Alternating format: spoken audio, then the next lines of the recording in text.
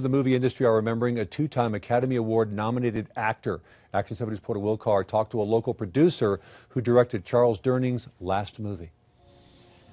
The name Charles Durning may not ring a bell, but you've probably seen the 89-year-old actor a time or two. Durning has appeared in hundreds of movies, shows, and plays throughout the years. He died Christmas Eve. Not only was he a phenomenal actor, but that he was a great human being. And he really believed in touching people's lives one-on-one. Albuquerque resident Jimerson-Phillips just produced and directed Durning's last movie, Redemption, a true story about a baseball player's fall from fame and then his rise against the odds. Durning plays the owner of the Houston Astros, and Phillips remembers answering the phone for Durning at the hotel on the first night they met.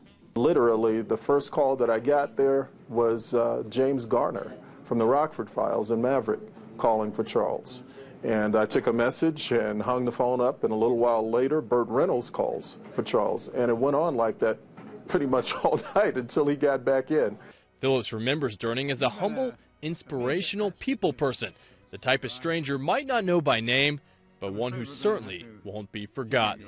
Most people would recognize the face and not the name, but he's been instrumental in so many movies. Like I said, over 100 films this guy's appeared in, and he's going to be missed by a lot of people. In Northeast Albuquerque, Wilcar, KOAT Action 7 News. Redemption is tentatively set to be released in the spring.